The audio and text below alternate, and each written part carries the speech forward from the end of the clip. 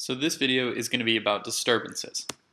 So a disturbance is going to be a natural or human-caused event that is going to cause a change in a biological community and usually results in the removal of organisms from that community. So some examples of disturbances could be fires, storms, floods. So in this image right here, we can see that there was some sort of fire that resulted in a lot of removal and change to this biological community. And so disturbances are going to vary in their frequency and in their severity. So are disturbances actually important for the survival of a biological community? And so there's something called the intermediate disturbance hypothesis. And that hypothesis states that moderate levels of disturbance are going to actually lead to greater species diversity than lower or higher levels of disturbance.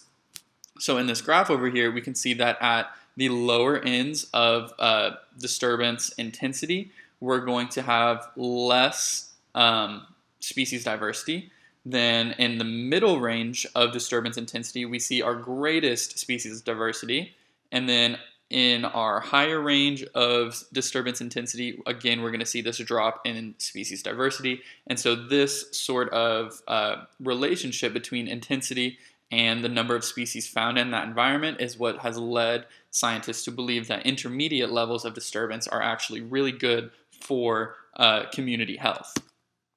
And so the reason that they're so good is that intermediate disturbances are rarely going to lead to conditions that are so extreme and so severe that they exceed the environment's tolerance or their ability to recover from such a disturbance.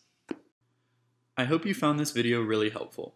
The concepts and information presented in this video will be true no matter what biology class you are taking. However, the concepts presented in this video are referencing material currently covered in Baylor University's coursework. Remember, if you are a currently enrolled Baylor student, we offer free tutoring services in our tutoring center, which is located on the first floor of the Sid Richardson building.